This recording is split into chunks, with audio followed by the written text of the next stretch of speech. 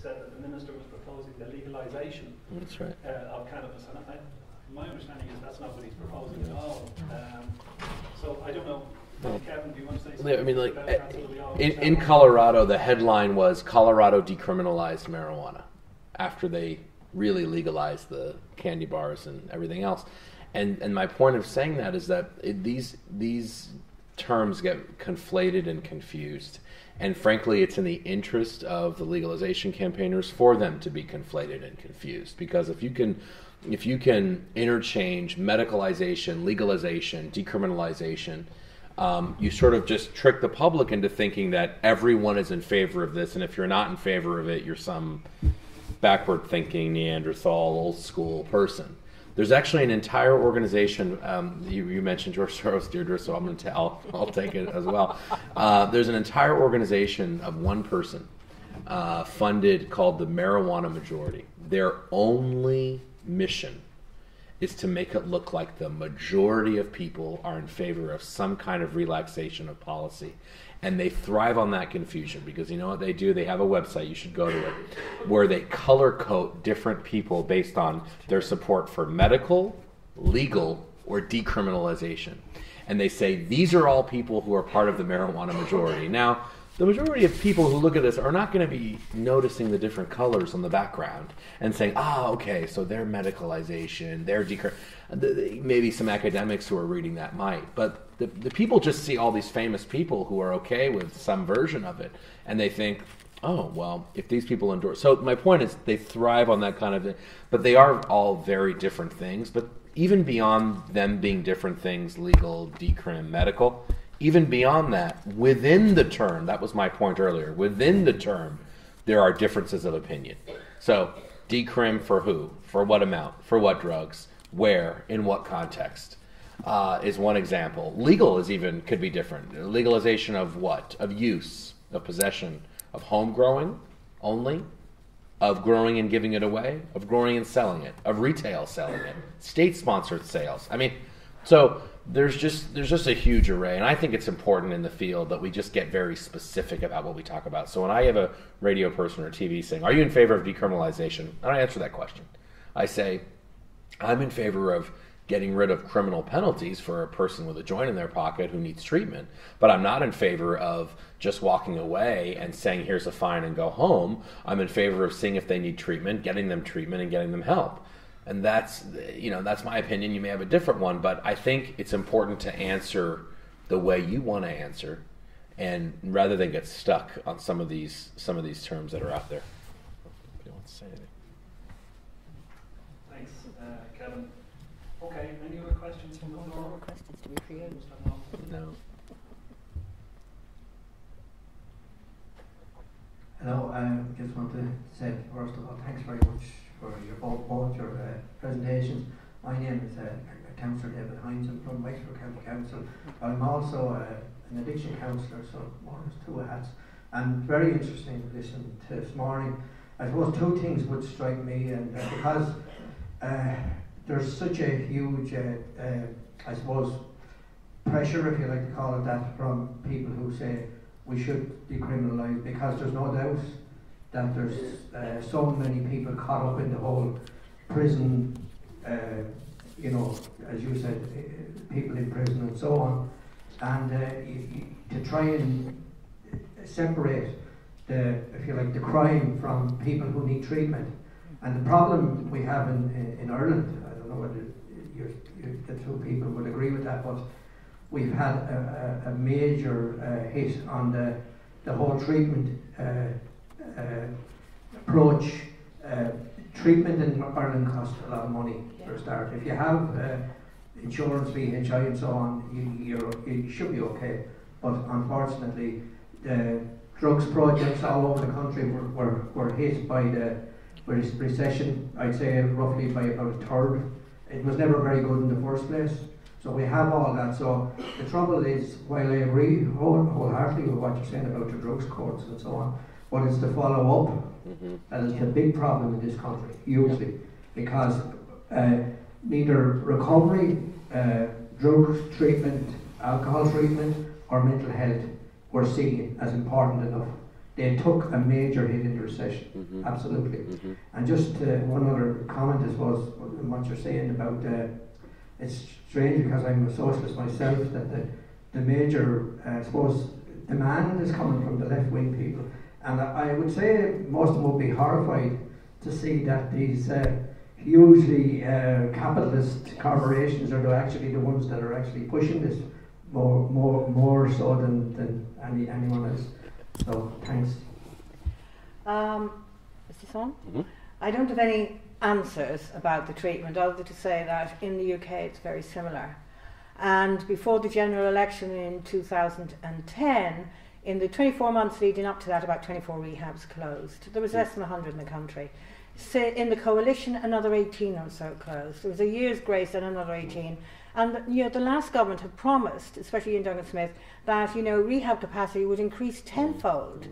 And instead, we're now down to 24 and 18 is 42 rehabs closed. Out of less than 100, it's about half the capacity is gone. And at the same time, the government might be doing something right but with the wrong motives, which is they're finally saying they support 12-step and recovery, etc. There's a whole load of nuances, including definition of recovery. But my cynical side sees that they are supporting people to go into free 12-step groups instead of treatment, as opposed to complementary to. And they're also now cutting back on methadone and things, which might be the right thing to do, but only if it's replaced by more appropriate treatment. And it's not, it's about cutting back.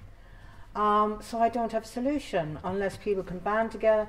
And I think also the problem is that the government departments that might benefit are separated out. They say they're integrated, but they're not. We had a huge campaign a few years ago under the coalition to get more power to rehabs and everything.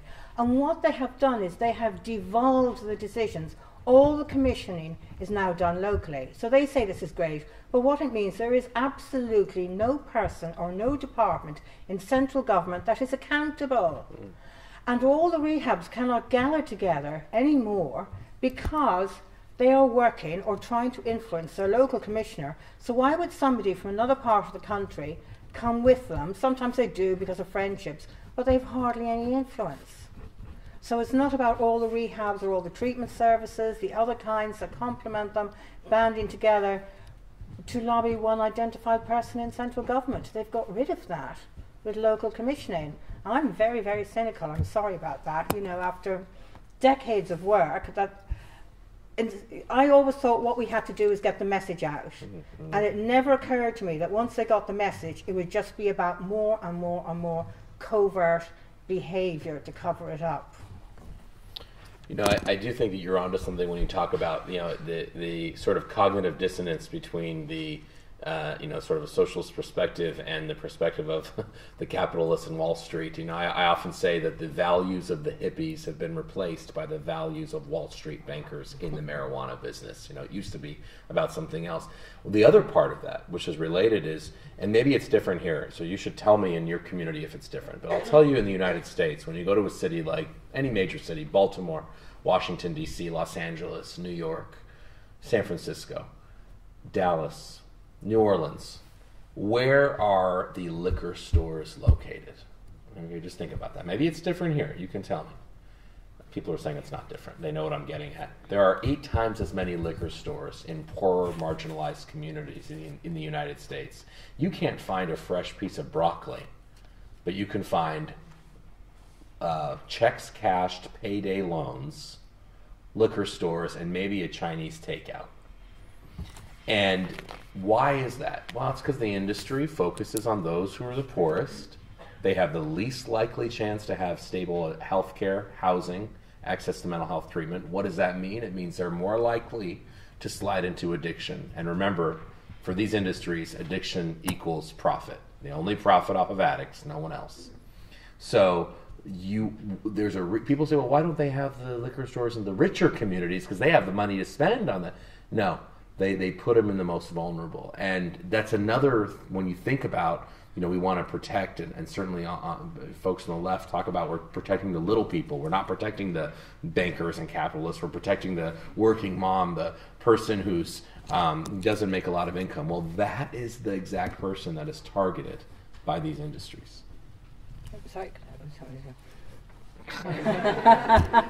Just on the drinks, one particular group in one particular area, we have a family focus program where we deliver drug education programs. But one week, a number of people didn't turn up for the session, and I thought this was going to be a disaster. But in fact, it was one of the most powerful we had. It was a week after we had covered alcohol. So 3 of the women came back, and one said, I have to wait until a certain time to go over to the local shop. I can't go over too early or they'll be looking at me. But if I go over around 7 o'clock, it's considered okay for her daily bottle of wine. And she has a child in addiction. She's wearing her children. She has a son, mental health issues, and she was kind of rewarding herself every evening with a bottle of wine. But the other lady, it was Dilacan. I'd never heard of Dilacan. Dilacan was a business card that's put in her letterbox, and you order your cans over the phone, and you're charged double the price that they would cost in the off-licence to have them delivered. But she was getting her Dilacan, and the other lady, there was an issue of 8 cans a night that she was drinking, and her partner was using, I forget the amount of cannabis he was using, but he was given out to her for the amount to drink. But there was nothing said about the amount of cannabis that he had to buy each week. But the 3 of them, it was just funny, we talked about the research from the Mater Hospital and the work they were doing there. And each of them came back with something they were going to change. So even though they're bombarded with stuff, their local pub had all these promotions, you know, the blacker tray, they call it the blackout tray. You might be familiar with it. It's a tray of drinks. There's 2 fat frogs on it, which has 3 drinks in it. There's a Smirnoff Crush at the front. There's 4 shots. And there's another big drink. I'm visualising the tray in my own. But they're bombarded with stuff. And I just remembered it when you spoke about this. I don't know whether we have more off-licences in disadvantaged areas than advantaged areas in Ireland. I don't know that. But I do know that disadvantaged areas are certainly bombarded. Yes, it's right. I actually have one question. I might have missed it earlier on because I just happened Kevin's presentation. But recently I went to the debate with Richard Branson and Aoife Reardon and Peter McFerry was at it too, and they spoke about the money that would be saved through not sending people to prison being redirected back into drug rehabilitation and preventive measures and stuff like that. And I wanted to know in the States how much of the tax revenue has been redirected into those sorts of services. I'm just going to add, I will give it to you. I'm just going to add that the percentage of people in prison in the UK, I gave the US figure, for cannabis possession alone is less than 1%. Less than 1%, so it's not going to make much difference. And then we're talking about treatment, we're talking about the difficulty. I'm going to hand it over to Kevin. I just wanted to make one point about the possibility of getting treatment. It's occurred to me. And people might not know about this. It's the European Cross-Border Directive. If you cannot get treatment in your country, and you go to a rehab in another country, they are obliged to treat you. That government is obliged to treat you. Now, there's a rehab in Scotland called Castlecraig, and we're opening up a rehab in this country to take people in the UK. So the UK money is going to come here, and the Irish government's going to pay it.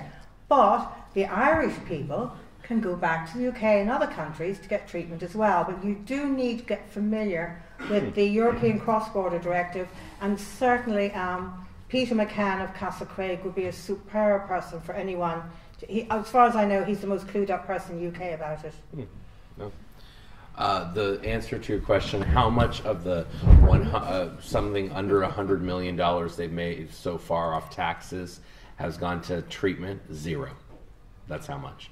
That was the promise, and it doesn't go to treatment at all. In fact, some of it was supposed to go to school capital construction, and people thought that meant school books and school teachers. It didn't. It meant buildings, and they haven't received it yet either.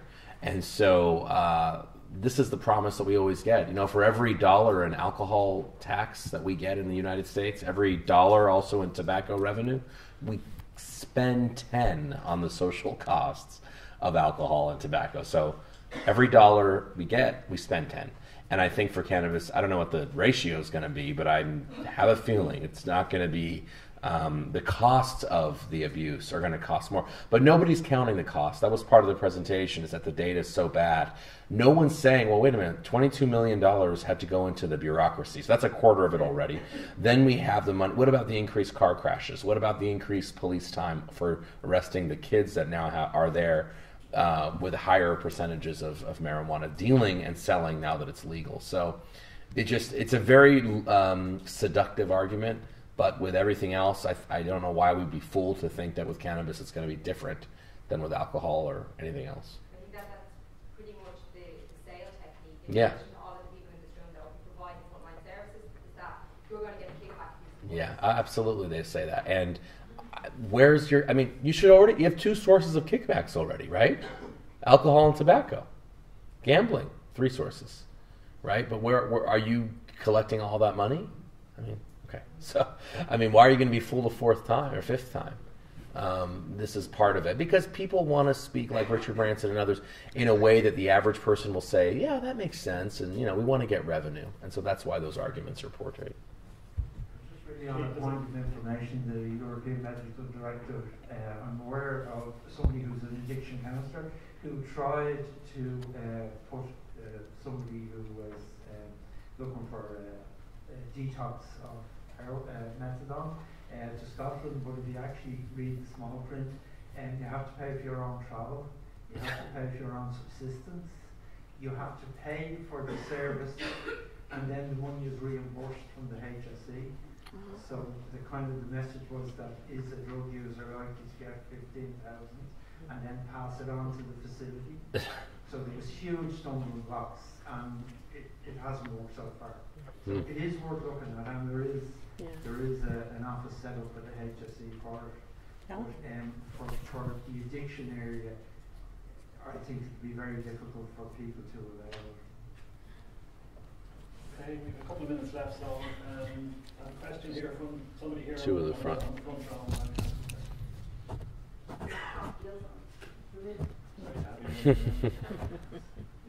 No, I was just wondering there, you mentioned about the dabbing and the THC, 98% you said, from the vape pricing.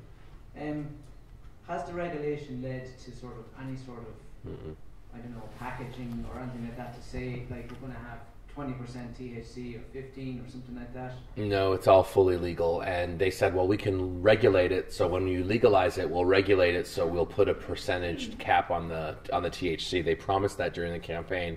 The minute it passed, the industry said, cap? What cap? We're going forward. So no, you can buy that in a store right now, 98%.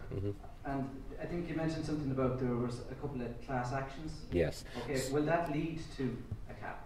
Well, I don't know, but one of the class actions are from cannabis smokers themselves who are saying, we just found out that Colorado is selling us cannabis with bacteria, mold, pesticide. I mean, as you know, a lot of the cannabis that's grown in these mass, sort of indoor grows. Cannabis is a very thirsty plant. So the reason why in California they're having second thoughts about legalization, because we're in a huge drought, and they're wanting to say, well, we need to grow cannabis, and yet the cannabis is taking the water from the other crops. So the point is, cannabis is a very thirsty plant, and especially high potency THC, and so it means these guys are using a ton of water. I mean, they're indoor. God knows how it's happening. And mold is having bacteria, pesticides. So one of the class actions are from users suing the government. Who knows what's going to happen? The other class action is from the sheriffs in the law enforcement in the state who are saying we weren't given more resources, and law enforcement in surrounding states saying we're now arresting 10 times the number of people than we used to before legalization. You told us we were not going to be arresting anyone anymore. The criminal justice system was going to be out of this. It's increased. So will those lawsuits lead to something? I don't know. The American legal system is incredibly complex. It takes forever. And there are going to be great lawyers on their side with the industry. And who knows? I don't know if it's going to lead to anything. But it may lead to something. But my point is, like with the tobacco lawsuits that took 100 years to have, do we need to wait another 100 years for problems, which is how long it took for us to wake up on tobacco in the States? Do we want to repeat that same mistake again? Any other questions? There's one right there. Oh, what? Sorry, just a question on the cross-border ruling kind of. I was just looking to see is that something you could be done in Ireland? Could you bring somebody to treatment in the north of Ireland? Well, theoretically, yes, and I think the one that's been set up by Castle Craig is very near the borders. But I don't know the ins and the outs. That's the thing, and I think it's like everything else. The devil is in the detail and the implementation. The gentleman in the back, sorry, I don't know your name, has said HSC is aware of this, which is incredible that it does have the awareness, because so many places in England don't. So something's there. It could be something to build on. I'll phrase it this way: it's a spark of hope, and it depends on how it gets in. Everything. Every policy really. It's in the implementation. But I think it's worth investigating. Did you want to say something? I'm going to leave on to me. Any other questions? Yeah, sure. Oh, there's one here. So thank you both for witty presentations. I enjoyed them both immensely, and they were certainly eye-opening and knocked a few shivers on the head. I'm reminded of Stanton Peter, who's come and spoken here in the past with a similar cynicism about treatment modalities. We had a domination of 12-step here for many decades, and I'm just wondering whether you'd like to comment on what treatment modality you might particularly favour for addiction in general. Well, I mean, I'll leave it to the expert here, but I just think from what I've seen in the data, there's not one path. There are different paths. In fact, most people stop using drugs without treatment. They stop because they're going to get kicked out of their house from their girlfriend. They stop because it's destroying their life. Our 43rd president stopped because stopped drinking in Texas because his wife was going to kick him out of the house, and that was all he needed. So sometimes it's needed. Other people need. I've seen 12-step as a miracle for so many people. I have seen and heard and know that it works for so many people. Maybe for some people it does not work. I just think there are different paths, and we're often creating another false dichotomy of medication versus non-medication, 12-step versus not 12-step, this versus criminal versus treatment, legal versus health. And we shouldn't be making those such rigid dichotomies, I think. Yeah. Exactly. And I always think it comes, first of all, to diagnosis. Is it somebody who is addictive, has a physiology for it, has that dysregulation of the dopamine, histamine system, or is it somebody who is just abusing alcohol and drugs? And on the outside, it can be very difficult to tell the difference between you have somebody who uses a little, somebody uses a lot, and in the middle are people who are addicted or people who are really heavy abusers. And if you were going to do some kind of genetic test or whatever, or MRI or brain scan, you might find the difference. But they're very expensive. You're not going to do that on an individual level. Only researchers have the money for that at the moment. So in the middle, you can't tell. And you can have people who are heavy drinkers, heavy users, who are not addicted but use more alcohol and drugs than people who are truly addicted, because it's not about the amount, it's what it does to you. And so but what I do say is, but if you do have that physiology to be addicted, if you are dependent, then you do need to stop, because otherwise the system is going to be continuously triggered. You do need to stop completely. Some people can cut back, but it's again diagnosis. And I do believe in the 12-step, but I believe in 12 steps as complementary. I mean, I see what I think is absolutely ridiculous, cognitive behavioural therapy versus 12 steps. You go into any rehab, it's a complete eclectic mixture of dynamic therapies complemented by the 12 steps. They should work together. I'm doing some work with Dr. Andrew Barthwell, who used to be Deputy Drug Czar in the United States.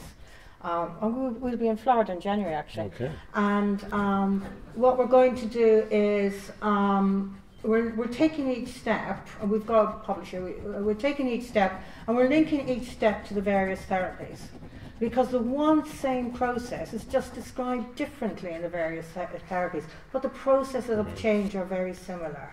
And I think if we can get that through, that the 12 steps are complementary, and maybe some of these really clever, highly trained therapists can get that message, and maybe only have 1 day's training in the 12 steps, you could increase the database, you could increase the workforce by maybe 10,000 people in the UK. I don't know what the numbers will be here.